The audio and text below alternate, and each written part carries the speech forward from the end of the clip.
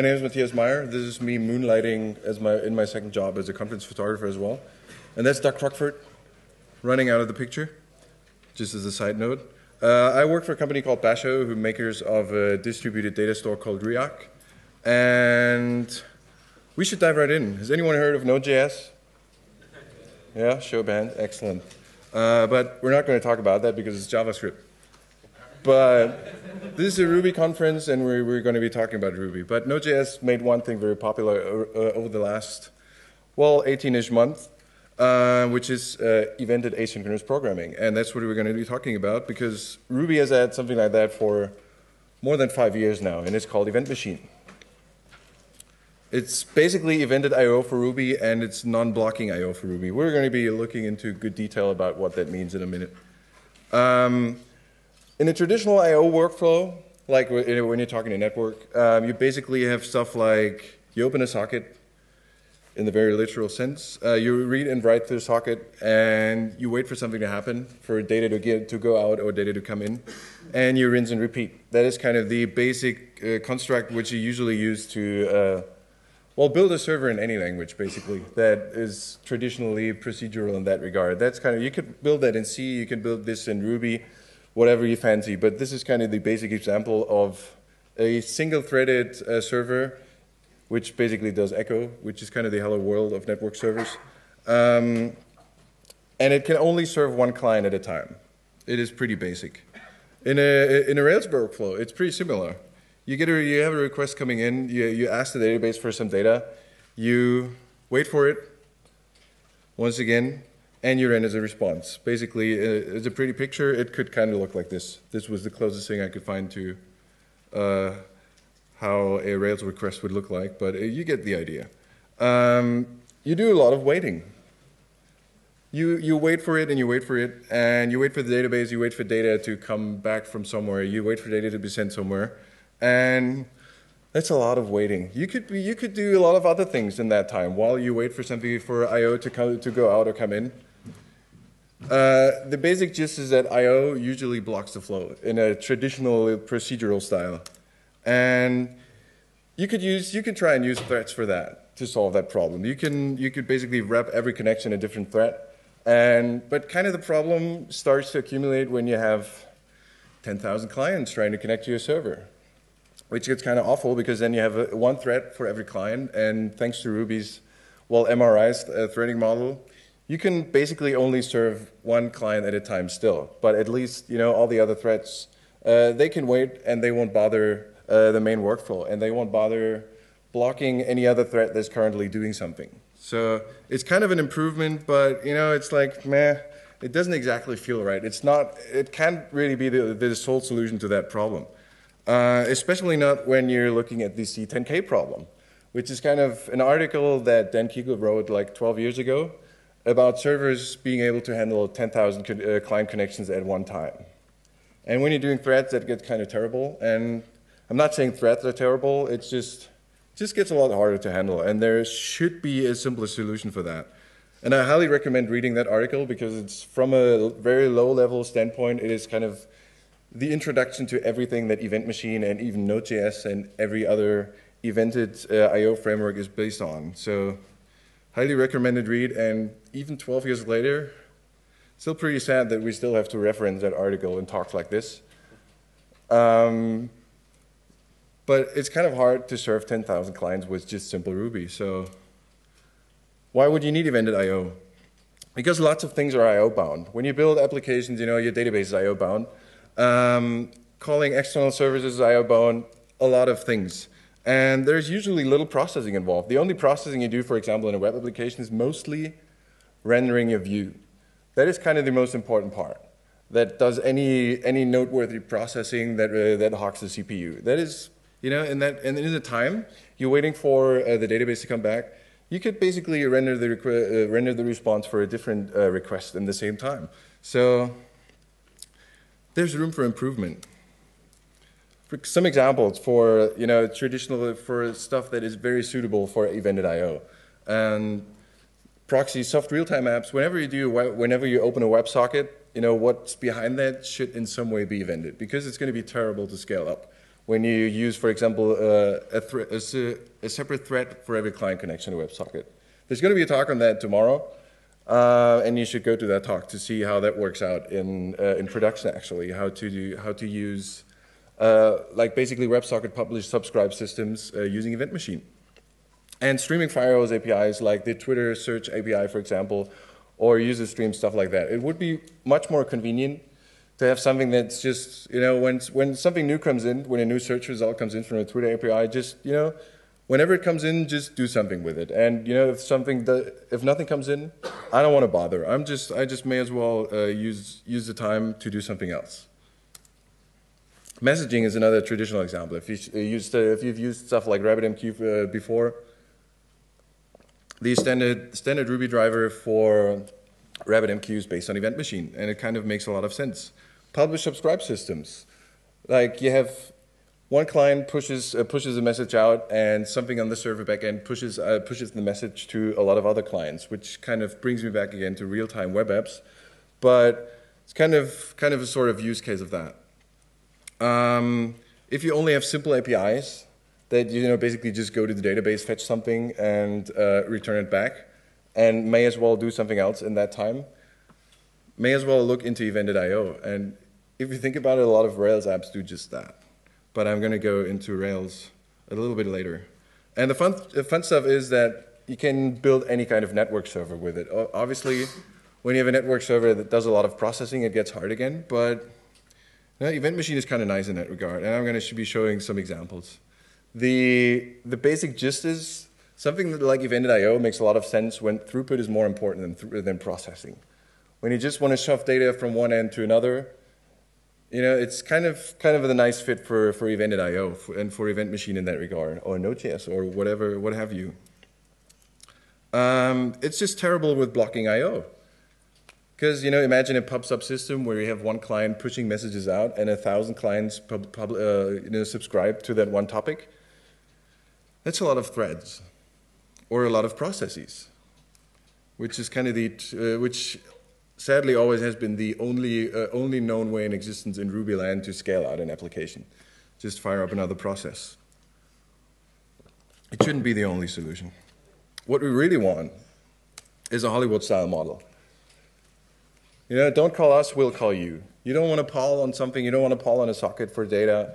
You just say to the system, whenever something comes in, just call me. Whenever a new job comes in, just call me. Whenever new data comes in, just let me know, and I'll do whatever. Or I'll just wait a little bit longer.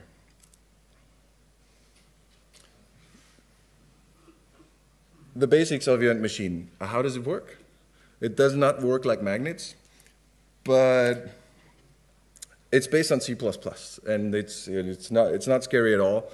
Just spent a lot of time in the last days browsing through the source code of EventMachine, and it's a decent code base. And if you want to understand Event.io, I highly recommend browsing through the source yourself. Just get over that scary moment of C++ and just it's just a lot of procedural code. So, but I wanted to figure out how evented code works on the operating system level. So it was kind of a nice opportunity to dig into the code and read some C++ again, which I haven't done in a long time. EventMachine is based on two patterns, if you will. One is the event loop. The event loop is basically something that imagine it's a while true loop. I'm pretty sure at some point everyone has programmed the while true loop and realized that it runs forever. And that's basically what EventMachine does as well.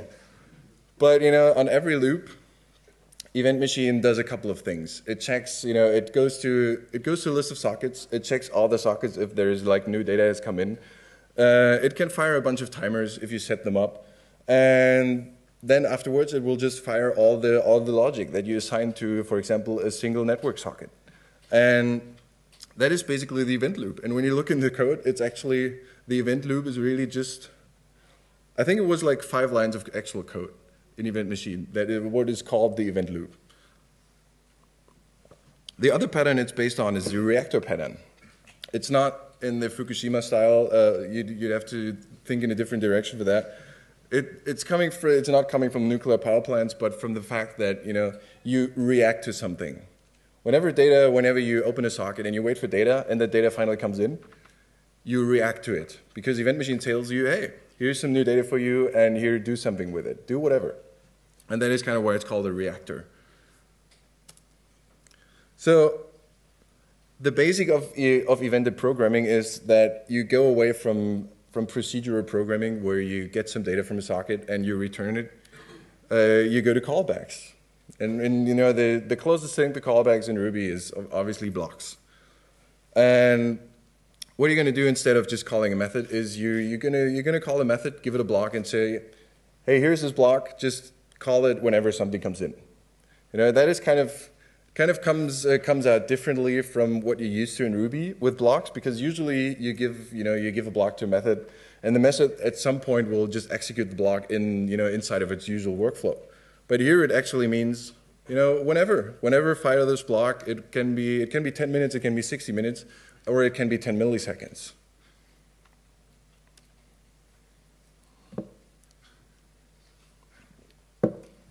Callbacks. Delicious. A lot of callbacks in your code. EventMachine can run callbacks which contain your, whatever logic you have that reacts on data that comes in on a couple of events. When a connection is established, this is specific to network sockets. When you receive data from a socket, and when a connection is closed, or when a timer is fired. Timer is kind of nice because you can say, in a second, just fire this block. And you can do evented I/O for sockets, for external processes, for the keyboard, because kind of old school. And stuff like file watchers. So, like when this file changes, just let me know. Which is kind of nice too. At the basic core, EventMachine is a single thread. It's one process, and the event loop runs in one single thread. So it's like, okay, how is that different from a usual programming model in Ruby? The main difference is that your code will not run procedural. The code will run at some point in the future. So it doesn't really matter that it's single-threaded, because it has one neat thing to it: you don't have to deal with threads. You can with EventMachine, but you don't have to. Basically, in the event loop, EventMachine will go ahead and run a couple of I/O operations, like send out data and fetch in new data from sockets, or check sockets if new data came in, and always one processing operation at a time, basically.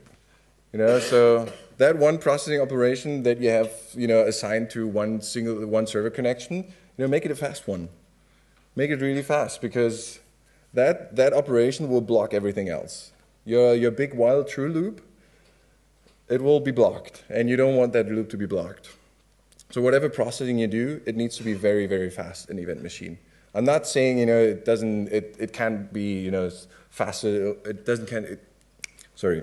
It can't be slower than 10 milliseconds, but it's like the faster you can get it, the more efficient your EventMachine loop will be. This is the event loop.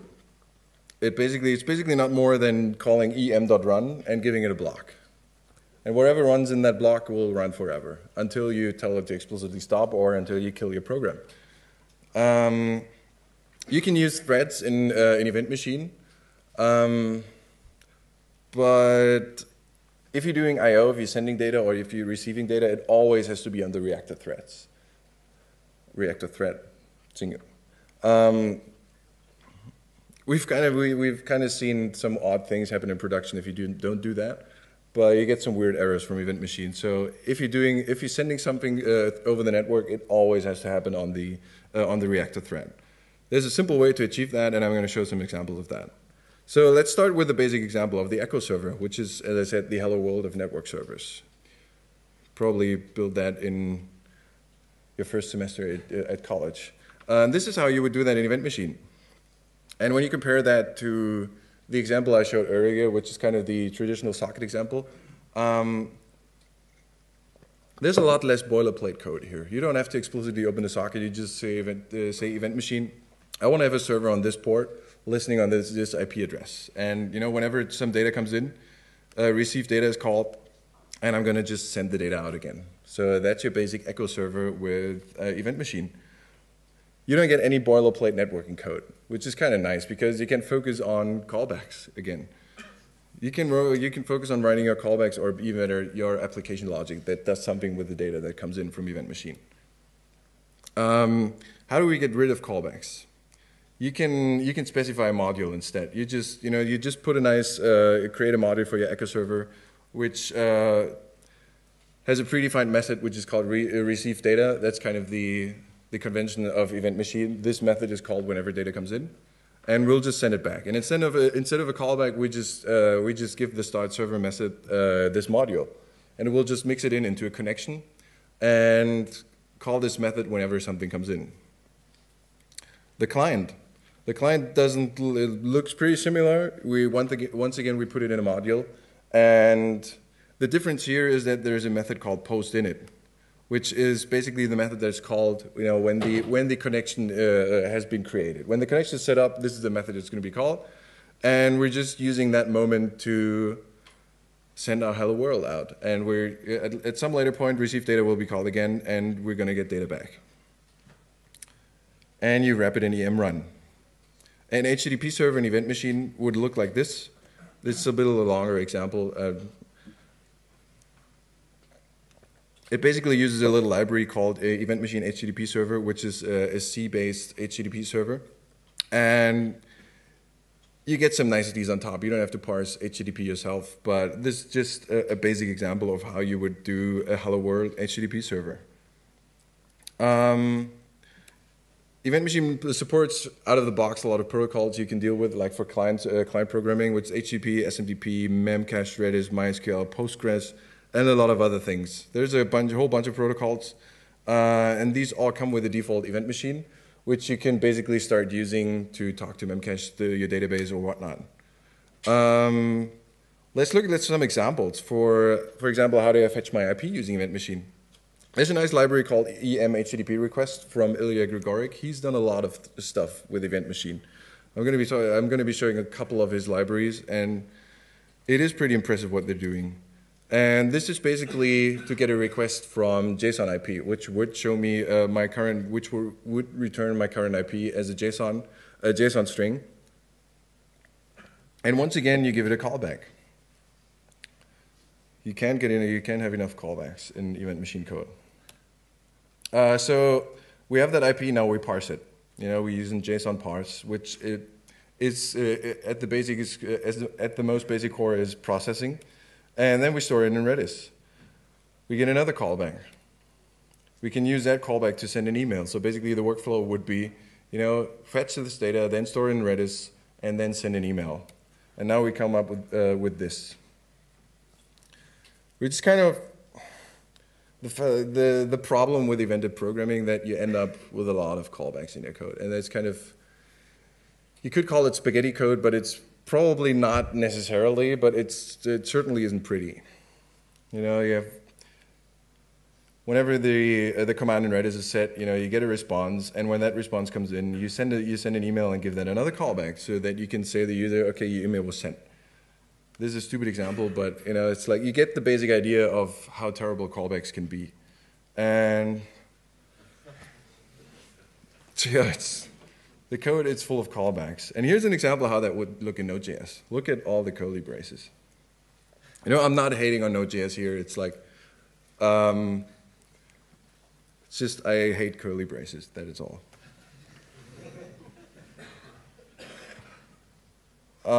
It's not that different. If you really compare it, it's not that much more code. It's just a lot more curly braces. So,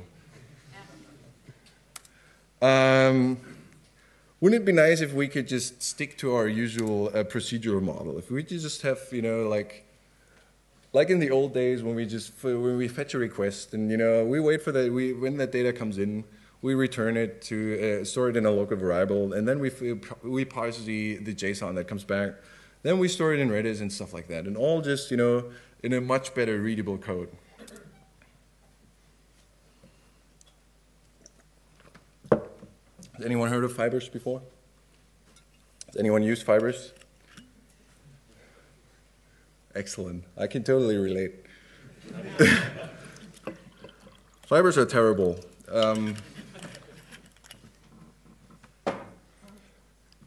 the basic gist is you can't use Ruby 1.8, but you shouldn't be using Ruby 1.8 anyway. So is there anyone still using Ruby 1.8? Yeah, you need to stop doing that. You need to use Ruby 1.9 because fibers were introduced in Ruby 1.9 as a means of lightweight concurrency. And if you look back at stuff that Python had for like years ago, it's at the basic core, it's either called a continuation or a coroutine. There's like, if you read Wikipedia, you get in excruciating detail how both are kind of different, but how one basically builds on the other. And basically, a fiber is a means to say somewhere in your program's flow, okay, I'm going to stop here and return, the control of the flow to something else until you explicitly tell me that I can start working again. And it's like, I just had this eureka moment just like a week ago about how that would work with EventMachine. Hold on, I'm going to continue the story. Actually, Xavier Shea just posted a nice article on, he dug into a new library built by Ilya Grigorik and his company, and he wanted to find out how, they're doing this synchronous programming style, but still using asynchronous, behind the curtains using EventMachine. And I just looked at one code example in that code and was like, oh. Yeah. That day I finally understood fibers, because the problem with fibers is in most books you only find examples that will show you some generators and stuff like that where you have a bunch of words, you use a fiber to iterate over them, but it's like, that's why no one has used them in production yet, because when do you do that in production? When do you have to iterate over a set of words? When you have to iterate over a set of words, you just use an iterator. But the simplest fiber support in Ruby 1.9 is very, very simple, and you actually need to require fiber explicitly to get the full continuation support. And I'm going to have to go through this in good detail. This is the EM HTTP request code using fibers. You get a current fiber, which assumes that some fiber has been configured before. I'm gonna go into that in a minute. And you use your callbacks still, but instead of doing your application logic in the callback, you're saying after fiber.resume and give it the request object, which is this up here. And down here, you're using fiber yield to say, okay, I'm ready, I'm ready to give up control. From here on, I'm going to be sleeping. Just let me know whenever something happens. And something will happen in one of the next loops of EventMachine. In one of the next loops in EventMachine, some I/O will come in, or an error will be raised, which is kind of this back method. It's kind of the callback that's run on an error, on a connection. And something will happen, and it will wake up the fiber, basically. And the flow will keep continuing here. And fiber yield will return the object that is given to fiber resume in the callback. So in a nice way, we just got a request back.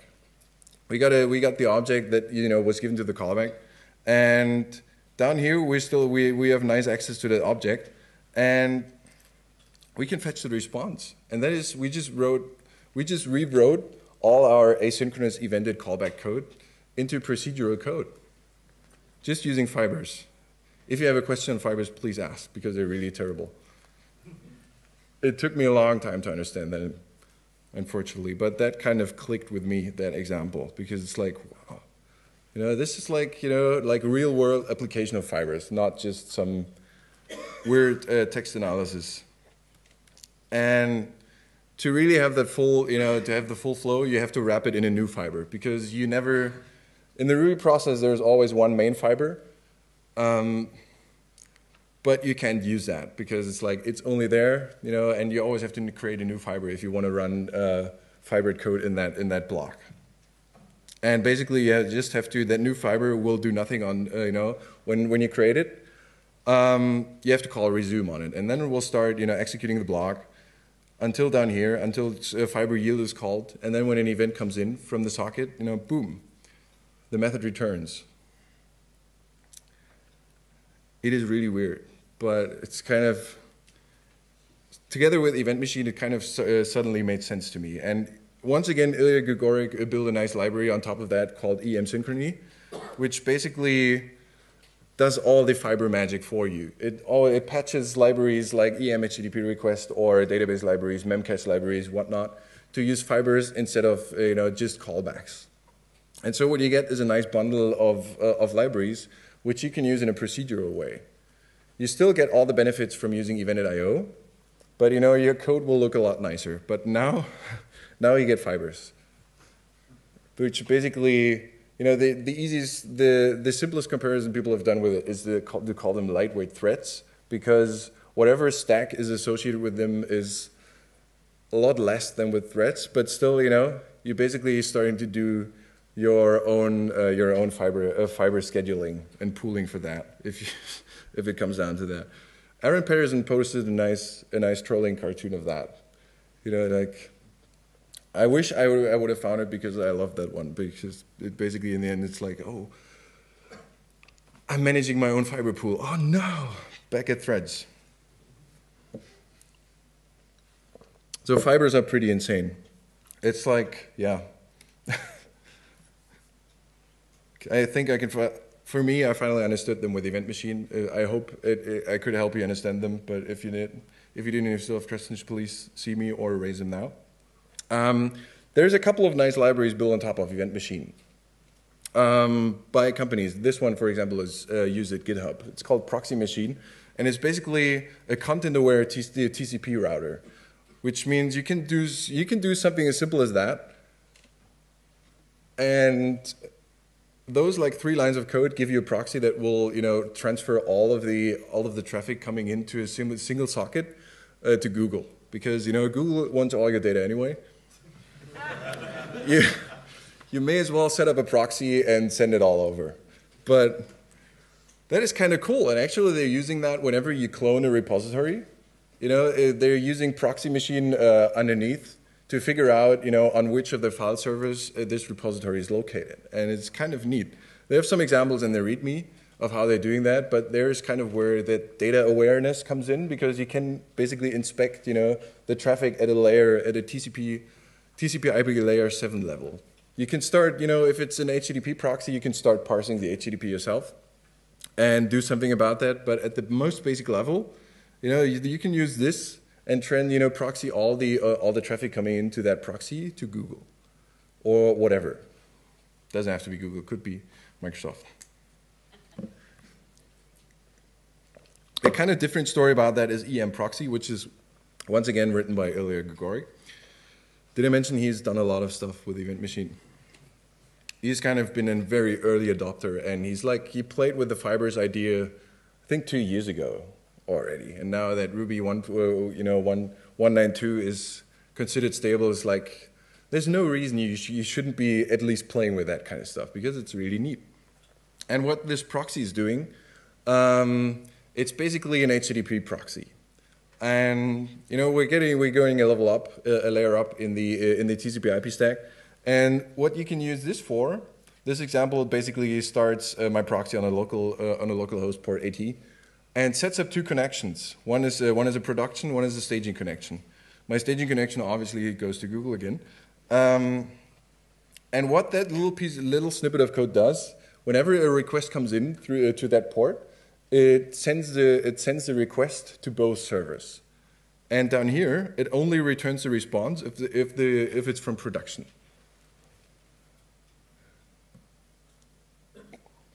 Gonna need to let you think about that for a minute. What you can use it for is you have a staging system, you have a production system, and you can redirect your production traffic to your staging system to measure any changes you've done, to measure if they had any performance impact. And that's kind of nice. Like EngineYard does something like that, and it's basically where I stole that example. That is kind of neat, because you can make this any kind of list of servers to send the data to. And you have like an application-aware HTTP proxy.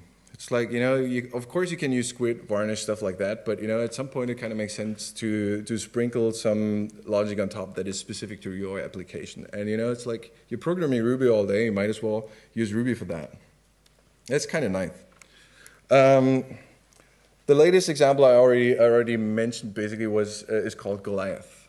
And I think it was just released about a month ago. And it's once again written by Ilya Grigorik.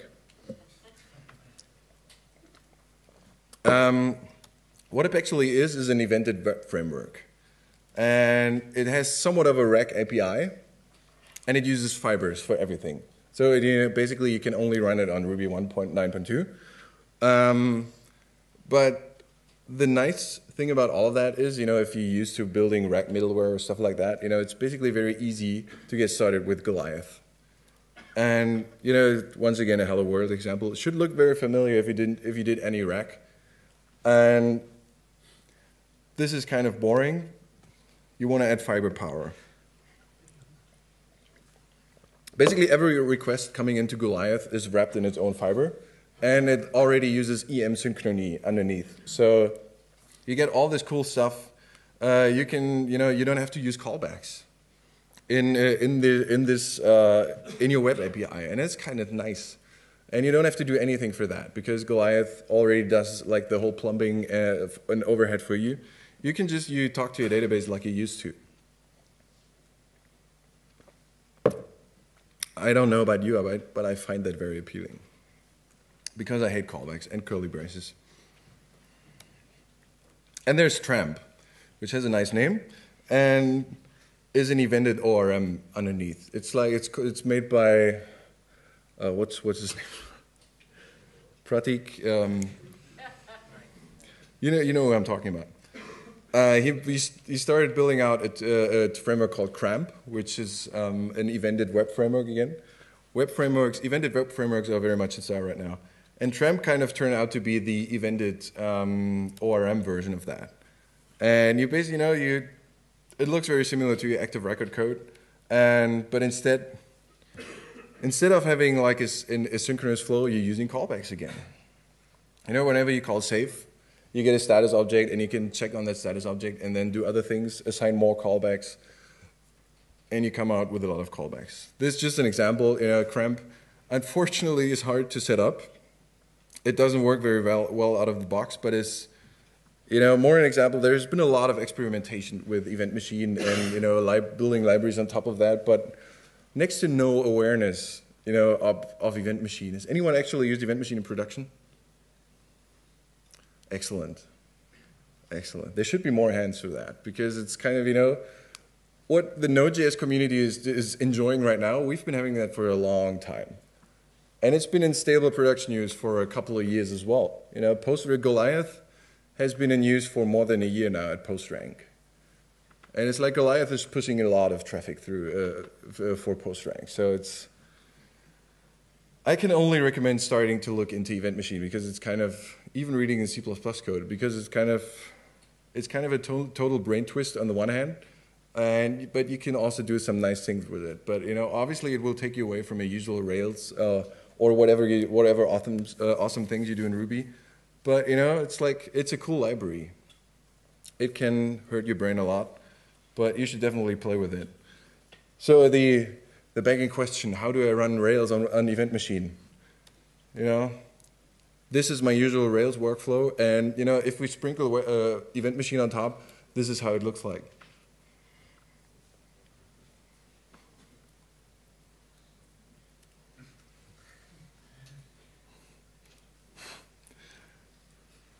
Once again, Ilya Grigorik. This talk should actually have been about Ilya Grigorik. Once again, he has made a really tiny patch for like you can apply to a Rails project, and it will use evented libraries instead, and EM synchrony once again, which he did for Rails 3.0, and Mike Perham did the same for Rails 2.3. And you have Mike Perham wrote this nice library called Rack Fiber Pool, which basically when a rack request comes in, it creates a pool of fibers and wraps each request in one of the fibers from that pool. So basically, you can put that rack middleware before anything else in Rails, and every Rails request will be wrapped in a fiber, and boom, you can suddenly start doing your you can keep doing your synchronous programming, but you can use EventMachine underneath. I already talked about a couple of things in EventMachine, especially timers. You can say to EventMachine, here's a little block, and fire that off in about 1 second. It will never be exactly 1 second, because if something blocks the event loop, how will you know it's going to be exactly 1 second? But it's kind of an approximation of when that block will run. You can do the same thing with a periodic timer. You can say, fire this block every 1 second. And we've been using that extensively for a while, and it's really a nice feature, because it's like you just don't have to care about looping and checking time again. It's just like, okay, whenever that second is up, even when it's more than a second, just fire this block. Some more brain twist. I talk about blocking the event loop a lot because you don't want to block the event loop.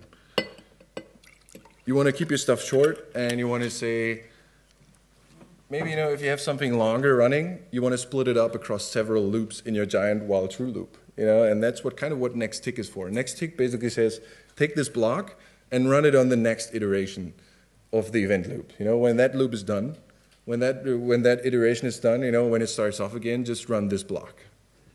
Basically, when you have a really long iteration over some, a list of items, and you want to do some processing on them, but you don't want to fully block the event loop for one go, this is kind of how you could split up that request. And more code, yay!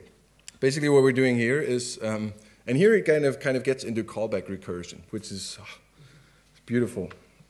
We're looping. We're doing a pretty useless loop, like from 0 to 100.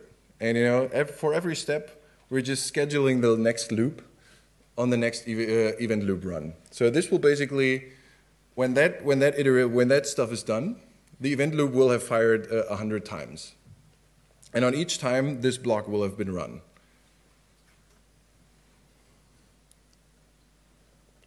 And whenever we haven't reached 100, we just reschedule the block for the next tick. And that is kind of a very simple and stupid example, but it's kind of the basic gist of how you split up things in EventMachine or in evented programming to not block your event loop. I said you can use threads in EventMachine, and this EventMachine runs on a single thread, but there's certainly situations where you still want to run threads. We've been doing that for a while. In some cases it was the wrong way of doing it, but still, EventMachine keeps a pool of threads available, which you can just throw any code at. And a basic example is sleep, because everyone loves putting sleep in their code. We want to sleep for 5 seconds. In a traditional way, if we were just to run sleep 5, in the EM run loop, it would block the reactor. Nothing would run in these 5 seconds. Everything would be blocked, because you can only run one piece of code at the same time.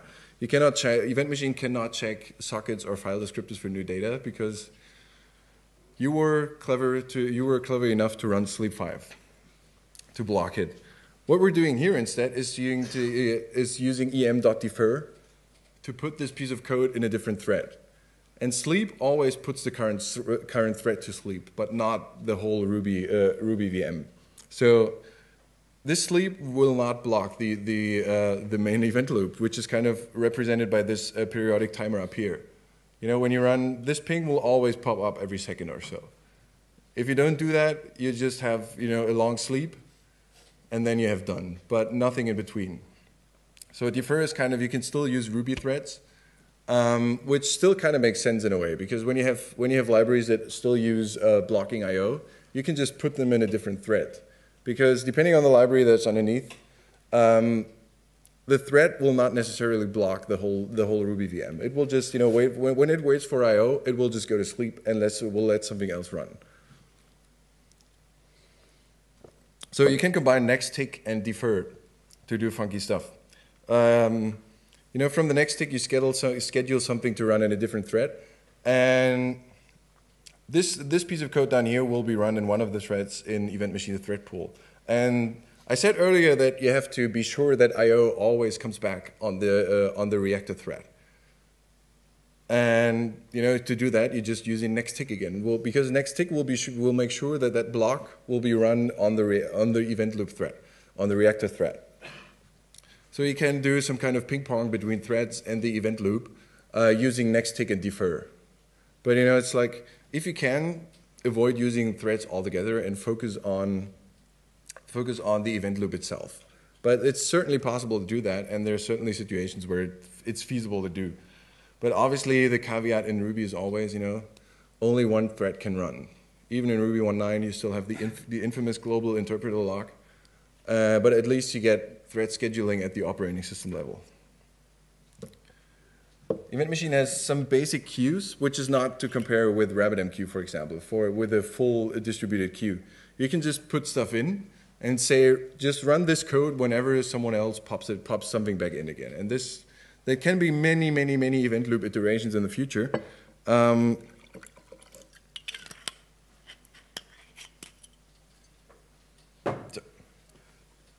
So basically, when I push something in here, down here, at the next event loop, this block will be run again. And the important thing to know about is that these queues always pop once.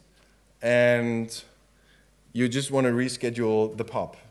Again, with the nested callbacks, which is kind of nice, because the nested callbacks always hurt the brain. When would you use something like that? It's like,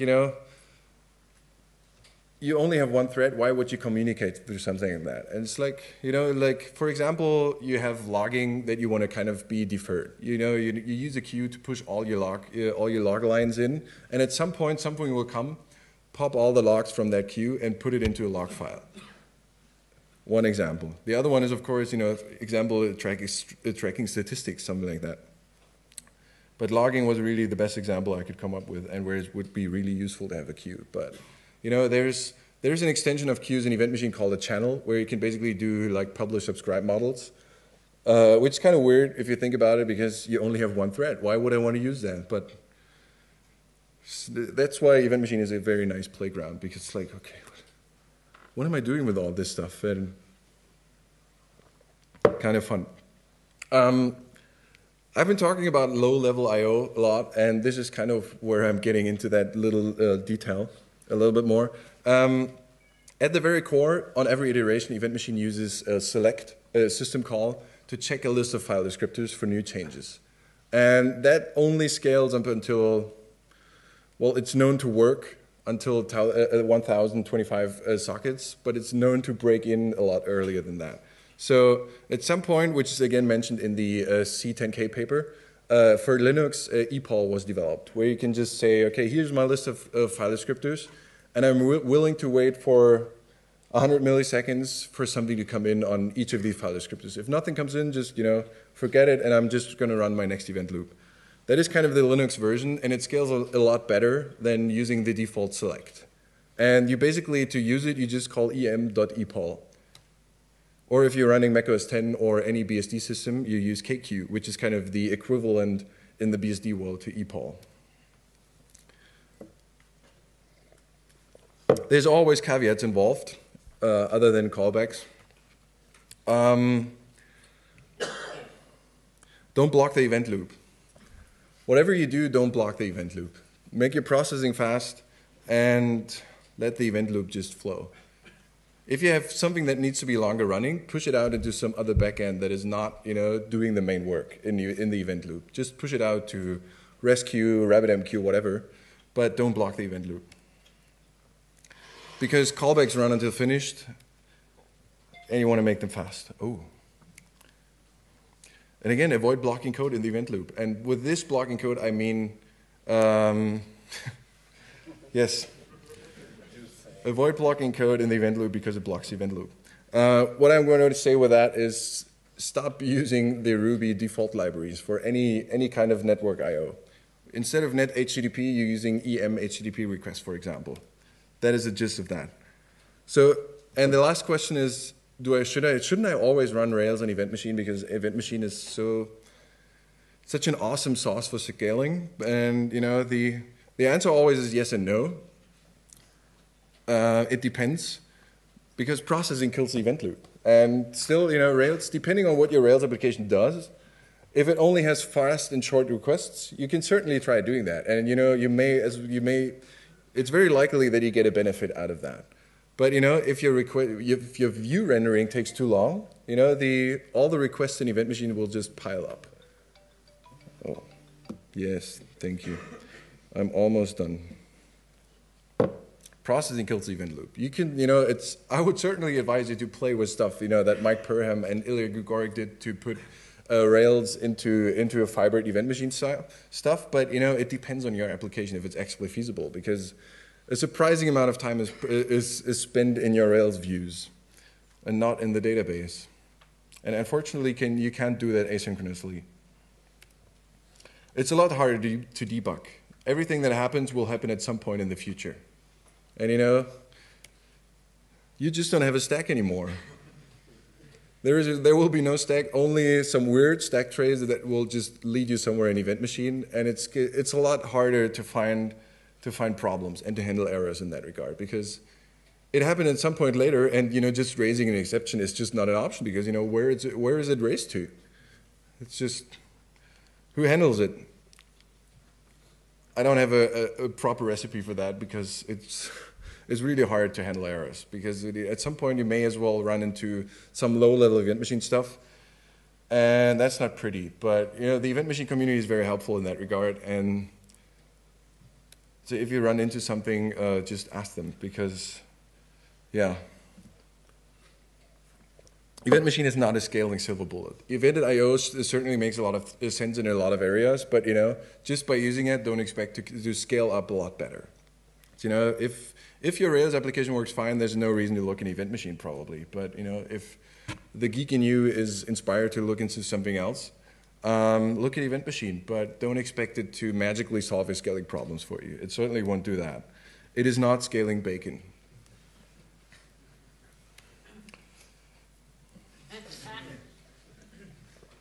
Don't block the event loop.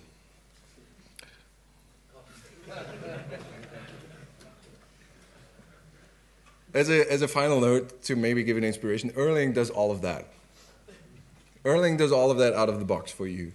You don't need to do fibers, you don't need to do anything else, and it will scale that stuff much better over multiple cores. Because in EventMachine, you can only use one process unless you fire up multiple processes, and then you start solving the problem of inter-process communication again. Erlang, I would highly recommend looking in how Erlang does the event loop thing across multiple threads, because it's kind of, you get the procedural programming style in a certain way. And when you do an HTTP request, for example, in Erlang, it will just, the procedure that does that, it's like, it will be put to sleep and called again when when the data returns. And that kind of sounds familiar in the EventMachine style. But Erlang does all of this out of the box, and it's kind of nice. It looks a bit weird, but it's certainly the next inspiration I should give you for how Event.io could be solved in the real world, because Erlang is known to be functional to solve the C10K problem easily out of the box. And Erlang is awesome scaling sauce.